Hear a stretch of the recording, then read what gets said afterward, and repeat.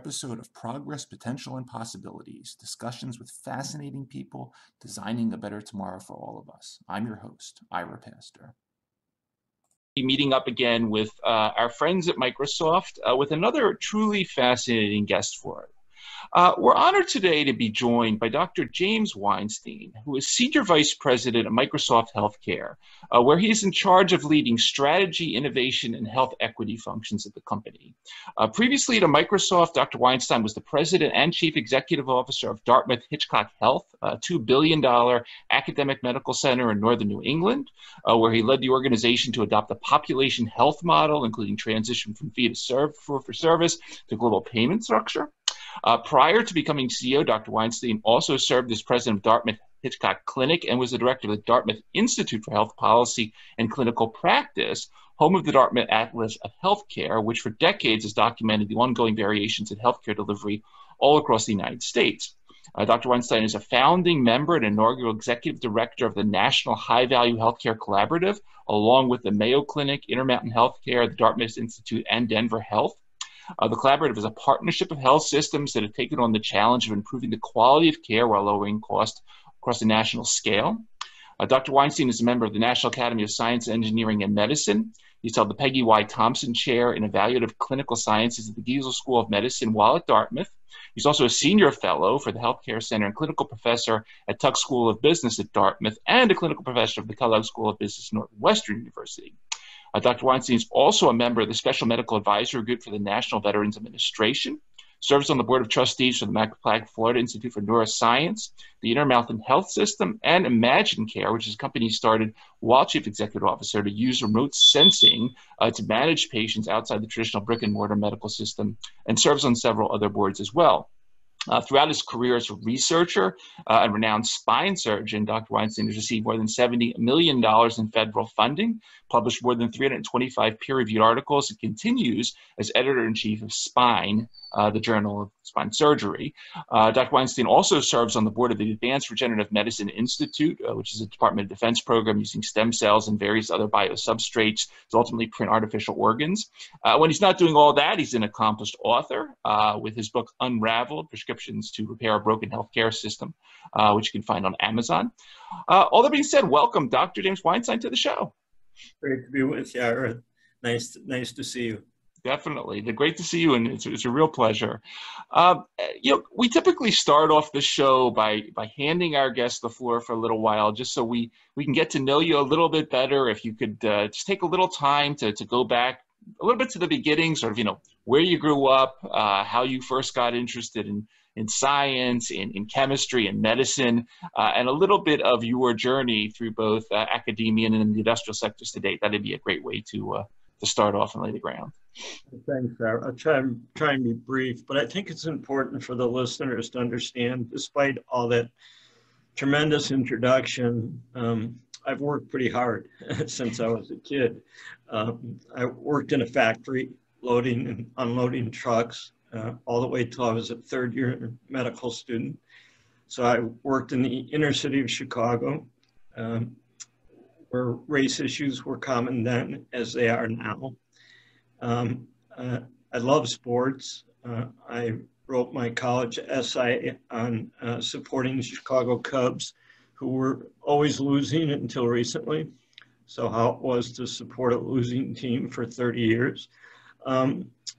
So I think I've been really blessed. I met the love of my life while working at the Shriners Hospital for Crippled Children, Mimi, and she's made me a better person. We have two daughters.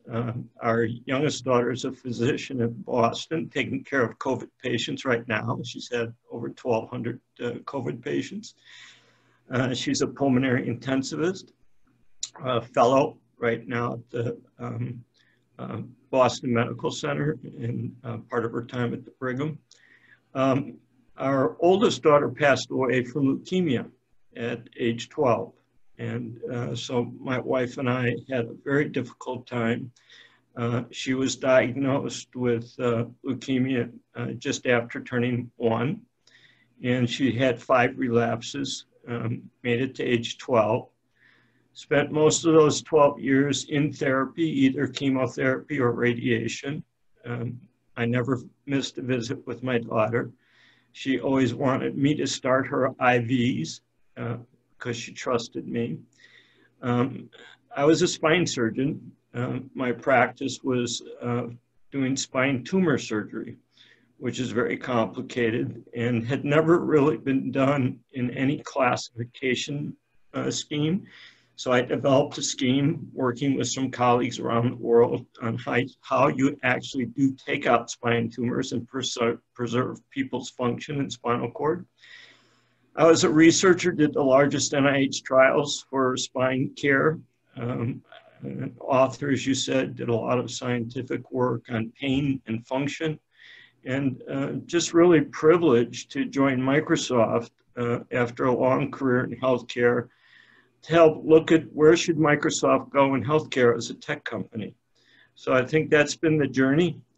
Lots of bumps in the road. I've had my shares of great things and great tragedies, as you've heard. So Ira, I hope that hopefully that helps the listeners.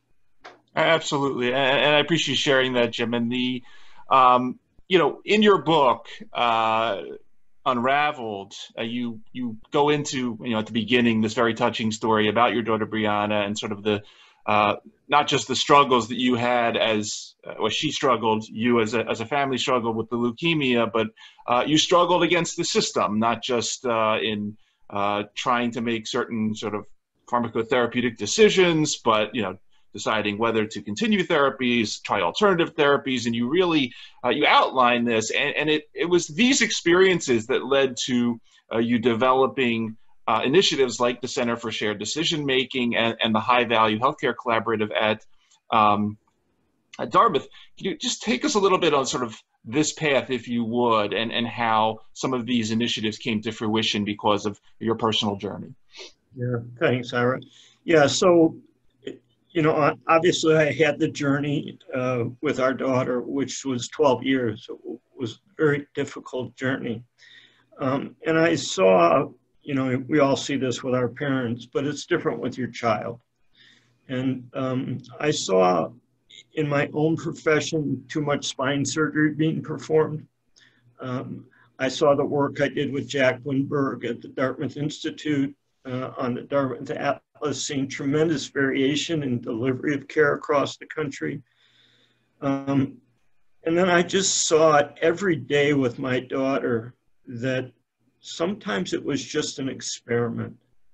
And you don't want your child to be an experiment. Nobody wants to be an experiment. And so I spent a lot of time looking at ways to change what was informed consent, which is really a doctrine of assault. And I don't believe doctors want to assault their patients, but trying to change that to a doctrine of informed choice. And so we opened the first in the world shared decision-making center to give people information, hearing from other patients, their stories about the good, bad, and ugly of the potential treatment. Should a breast cancer patient have a lumpectomy or mastectomy? Whose choice should that be?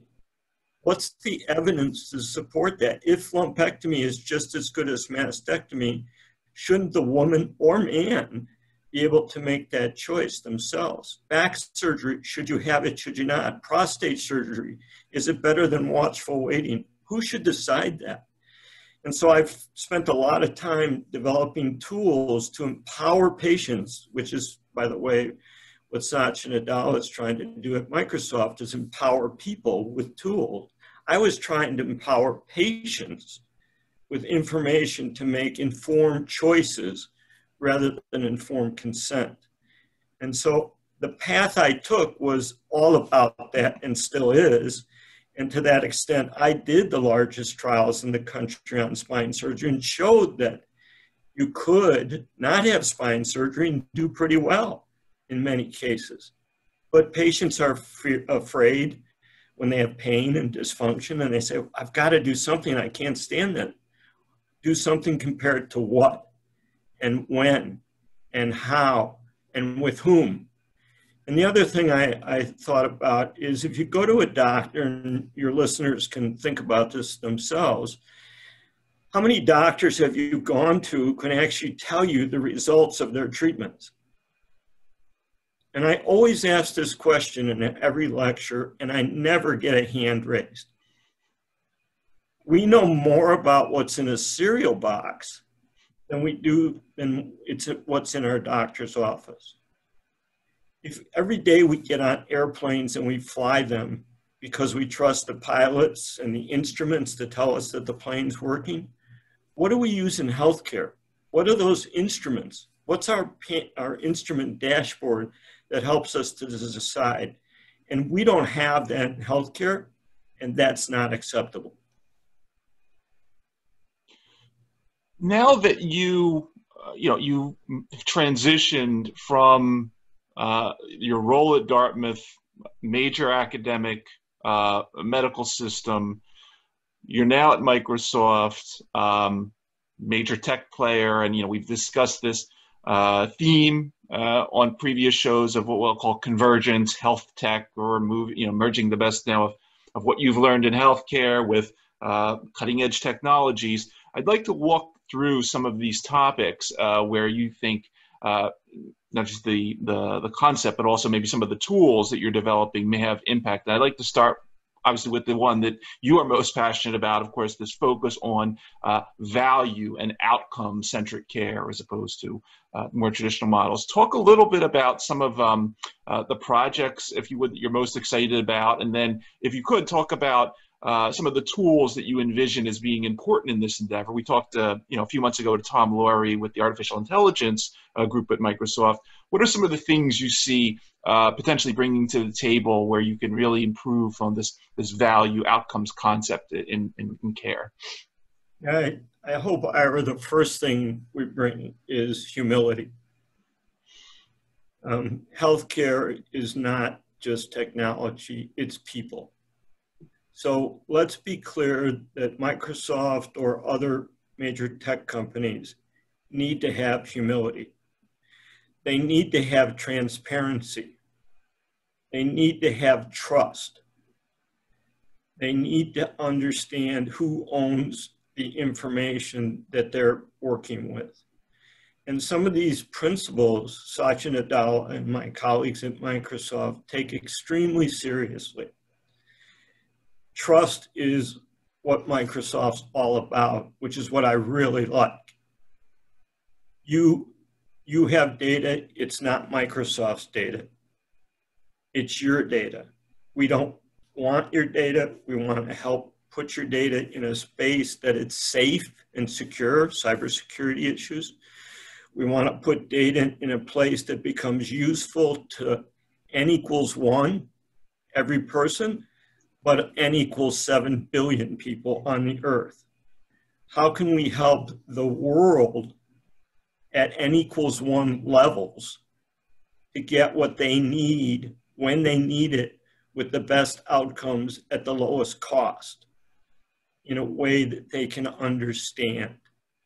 So we have lots of interesting tools, robotic tools, artificial intelligence, machine learning. These are fantastic words. They mean nothing to the patient.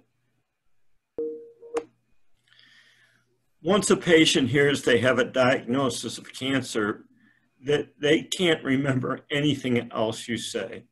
So at Microsoft, we have to have the tools that sit in the background. One such tool might be called ambient clinical intelligence. What does that mean? That means as you talk to your phone, you can talk to your doctor and it can listen. It can transcribe what you talk about with your permission. Oh, by the way, over 90% of patients have granted us their permission. That's very important. We shouldn't just be listening without their permission. So I encourage the listeners to make sure who's listening when you're having an intimate doctor's visit and how that information is going to be utilized and who owns it. And I think Microsoft does those things extremely well. I'm sure Tom talked about artificial intelligence and our Ether network and our values and all those kinds of things. But what I'm looking at is how do our sophisticated platforms and tools empower the persons in that room with the least friction possible. It's already hard enough to make even an appointment to see your doctor, let alone have enough time to talk with them, have an explanation to make an informed choice. So what I'm really pushing for and pushing hard on Microsoft is, I love all the gadgets, but how do they make my patient's life easier, my life easier as a practitioner, as a nurse, as a social worker, as a guard in the facilities? And so Microsoft's thinking hard about those issues. And I'm most pleased that we take privacy, security, and transparency as key principles in everything we do. Absolutely, absolutely. Obviously, a hot topic nowadays. Right now, as we're talking, you know, as the Pfizer and Moderna vaccines get closer to approval, there's obviously this discussions about equity and how this potential vaccine is going to be distributed amongst the 7 billion, as you mentioned. You, aside from everything you do at Microsoft, you are very focused on health equity. You always have been. You are part of the National Academy of Medicine's Committee on Community-Based Solutions to promote health equity. Talk a little bit about health equity, if you would, from a Microsoft perspective, and some of what you envision there. Yeah, so one of the things I talked to Microsoft about when I joined was I want us to talk about equity. This is before, you know, everything became, you know, noisy in the country the last couple of years. And I was privileged to lead an effort for the National Academies, as you said, with a very diverse panel. And we studied 110 cities in the country and looked at every community is different. And just like N of 1 patients, you can't take Philadelphia and say that's like Baltimore. And you can't take Chicago and say that's like Los Angeles. And you certainly can't say any of those are like Hanover, New Hampshire, where Dartmouth is. And so as we have solutions around equity in this country, we can't have one set of solutions. The United States is famous for, you know, we're all in and we'll spend tons of money, but we really don't solve the problem. And equity is one of them. So disparities in this country are not new. It's not a new thing. From the Dartmouth Atlas work I've been privileged to be involved with over 20 years, the south part of our country, the Rust Belt of our country, Georgia, Alabama, South Carolina, Florida, these disparities have existed for decades. What I'm really tired of is seeing my own Dartmouth maps that show we haven't affected that disparity at all. So one of the reasons I joined Microsoft was twofold. One is we're working on things like adaptive biotechnologies, which is around T cells. And T cells, every T cell has a story, and every tube of blood has 1 million T cells. And when you start to apply AI to T cells and machine learning, you can actually tell what's happening in a person's body before they get sick and also develop cures. And oh, by the way, our daughter would be alive today with those discoveries. So that's one of the reasons I joined Microsoft. Another reason is that we're actually thinking about how we can actually help patients in this COVID time. So just as adaptive biotechnologies worked on T cells for cancers, like pancreatic cancer or leukemias, it also is the best COVID test. It's not publicly available, but has the best sensitivity and the best specificity of any test currently on the market. And you asked about Moderna and Pfizer with the vaccines. This is a really interesting time, and I know there's a lot of political noise. I've been privileged to be in those spaces for decades. This isn't a time for noise. This is a really complicated problem. I'm sure it is in Philadelphia. Even in Hanover, New Hampshire, it's complicated. What we need to do is not create more complexity with noise, because we know the inequities that exist in African American and Hispanic populations who've been much more susceptible with higher mortality rates than others was not unpredictable. But we didn't get ahead of it. And even though knowing that, so I'm calling for a national response called a Federal Health Authority. The Federal Reserve came to be in 1907 because of financial problems and didn't get enacted until 1913. The Federal Reserve is meant to protect the country from the 2008s or the Depression so that banks don't become insolvent. We need to do the same thing in healthcare, and we need to take healthcare out of politics like the banking industry is and create the Federal Health Authority. The absence of good data with understanding what's happening across the country is our own fault and is solvable with the Federal Health Authority taking it out of politics with oversight by the executive and Congress, but like the Federal Reserve, allows us to create a cushion for health systems and to regulate all this diagnostic testing, all the PPE that's necessary. That for every dollar we charge in healthcare, we could charge 0.3 cents and support this. I mean, it's a minimal charge, just like the Federal Reserve is, to keep the banking industry solvent. So with Pfizer and with Moderna, their results are almost too good to be true. They're proposing 90% effectiveness. I have lots of questions. I hope that's right. Some of these are synthetic vaccines, different than before. We couldn't have done this without the push of Congress and the executive branch to invest the dollars, which is fantastic. But we're leaving small businesses behind because of politics. We're leaving people behind because of politics, and healthcare is affected by politics. And so I'm hopeful that Moderna, Pfizer, and many others will be extremely successful to give a vaccine out, but we can't have it where the virus in a baseball game is scoring 1 and the people are scoring 0.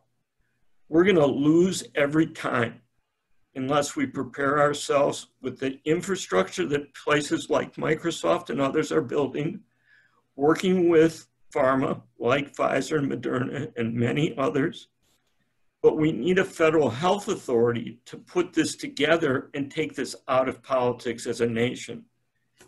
I'm sorry for the long answer, but this bothers me. No, I appreciate that wholeheartedly, and you bring up a lot of fascinating points that unfortunately don't get mentioned in the mainstream media. But yeah, no, I definitely appreciate that, and just continuing along that just for one more moment, you wrote this paper recently, The Essential Role of Technology in Public Health Battle Against COVID-19. And obviously, most people are aware that even after these vaccines are approved and we all get them, it's not the end of the problem. We have obviously all the trickle-down health issues from everyone that's had COVID, plus we don't know what's going to happen in the coming years, whether this is a once and done or any other interesting insights with regard to your thoughts on COVID, and then obviously health tech as stopping COVID 20 or 21 coming down the pike. Well, I think there'll be more COVIDs, just like flu, and we have to be better prepared for that. I'll tell you some interesting stuff we did. We worked with a company called Nant Technologies, and they were interested in protein folding, which needs really high-speed computer capabilities, and Microsoft has that, of course. And what we were looking at with them, what they were really looking at with our technology, was the binding sites for the spike protein for COVID, which then helps design a vaccine, which then speeds up a product to market with greater reliability that might be effective. So I think this whole space of protein folding and using high-speed computing, what that actually means to the listener and the consumer is we can do things now in weeks that used to take a year, right? So our ability, just as we're seeing with these vaccines coming to market fast, with knowing what these binding sites are in vitro outside of normal humans, can help us design these kind of products a lot faster. So it's really exciting, but I still worry that the agendas aren't aligned and the incentives aren't aligned. And when it comes to healthcare, we have to have one nation, and we have to not have inequities. And we wrote a paper early that you may have seen, Ira, for Health Affairs, where we took Dartmouth Atlas-like data and predicted back in March and April what's parts of the country and who was at greatest risk. And unfortunately, it all turned out right. So we knew as a nation ahead of time, if we use the information, where we had to protect our loved ones in nursing homes, those with more chronic diseases, those who can't social distance. You know, all these things are predictable. And yet, you know, closing bars at 10 o'clock, the virus doesn't go to sleep at 10 o'clock. And so I don't understand some of the thoughts. So forgive me, and I'll probably get a lot of complaints, but, you know, some of this stuff is common sense. And I'm not criticizing because this is extremely difficult and it's always easy from the cheap seats to look back. But we can do a better job. And so I'm excited about what Microsoft's doing. I think the principles are right, the values are right, and the focus is right. And I'm excited that you're there doing it. So. Thank you. But when you're not there, well, you're at Microsoft, you're involved with the National Academies of Medicine, and you also happen to be a board member of Advanced Regenerative Medicine Institute. We had Alex Titus on a couple weeks ago talking about some of what's going on there. Now, obviously, you spent a decent part of your career. You're a specialist, as you mentioned, in spinal cord cancers, in degenerative diseases of the spine. I'd love to have we talked about hearts and kidneys a couple weeks ago, but I'd love to hear some of your future visions for regenerative medicine, specifically as it relates to the spine and some of the stuff that you're looking forward to seeing coming out of ARMI. Yeah. So ARMI is Advanced Regenerative Manufacturing. Manufacturing. So the goal is, how do you take stem cells and mass produce organs, right? So the Department of Defense is looking at, nobody should be without a limb or kidney. And you know, so our soldiers who get injured, can we replace parts? And the answer, I think, is yes. And we're making tremendous progress. So organoids, so how do we make organoids, a pancreas or a brain cell or a kidney, as you suggested? It's probably modular.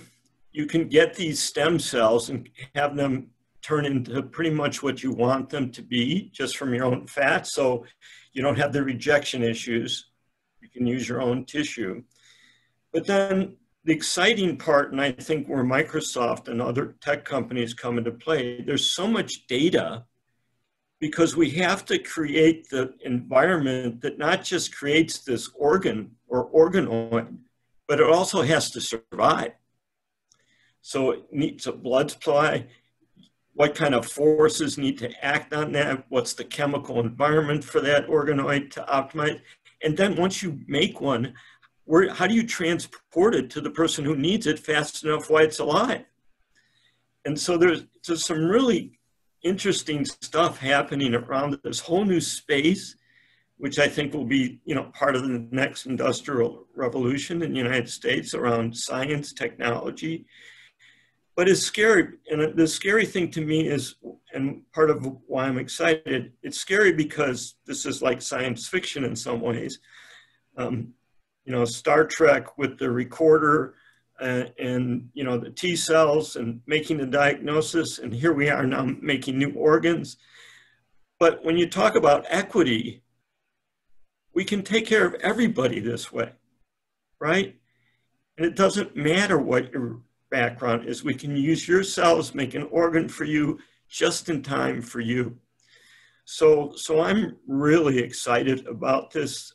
I don't think it's 10 or 20 years away. I think it's 5 to 10 years away. And so we need to make these investments. We need to have the data. But ARMY is one of those projects under Dean Kamen's leadership. That's just totally exciting, totally exciting. Absolutely, absolutely. Jim, coming back to you, we typically ask a wrap-up question to our guests about important influencers and mentors over the course of their career. Obviously, Brianna was a major influence on everything you've done. You mentioned, your family as well. Obviously, you've met a variety of people from industry, from academia, from government. Any people that you might want to mention, shout out to, obviously not everybody, but anyone that you really feel that you want to just mention at this point that, if it wasn't for them, Dr. James Weinstein would be doing something totally different right now, as opposed to what your passions are now. So the usual, I have a picture in my office of a glass. It's a cover from New York or from the 70s, and it looks like a glass that's half full of orange juice. And I would ask people when they came in my office, why do I have that picture there? It was the only picture besides my family I had. And people would say half glass full, half glass empty. And of course, that's not why I had it, because as somebody who's been privileged to be in my position, I usually get all the problems as a leader. What I need are solutions.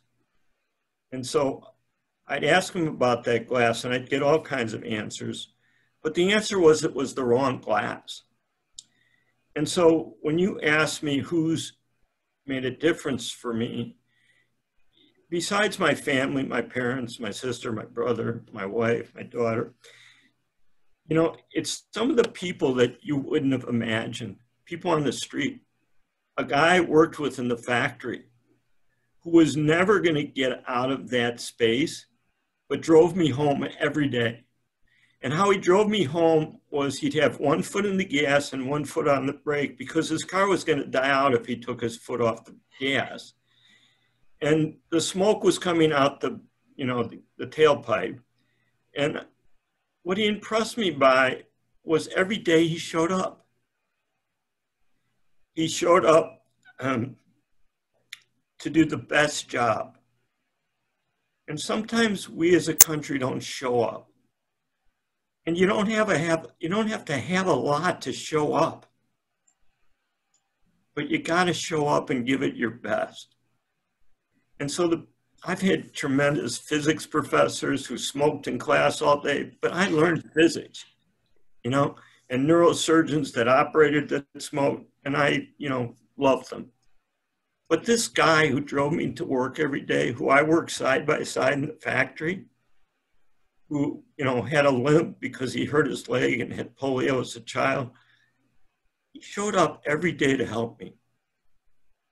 So I've been trying to show up to help others my whole life. That's the point. Let's help each other. Wonderful message. Wonderful message. Jim, it's been inspiring and eye-opening listening to your story, and really wishing you the best at everything you're going to be doing at Microsoft. For everybody that's going to be watching this particular episode on the YouTube channel or listening across the various podcast networks, you've been listening to the amazing Dr. James Weinstein, Senior Vice President, Microsoft Healthcare, doing really amazing things for value-added health outcomes and health equity. Jim, thank you for taking the time out of your schedule to do this. Thank you for everything you're doing. Thank you.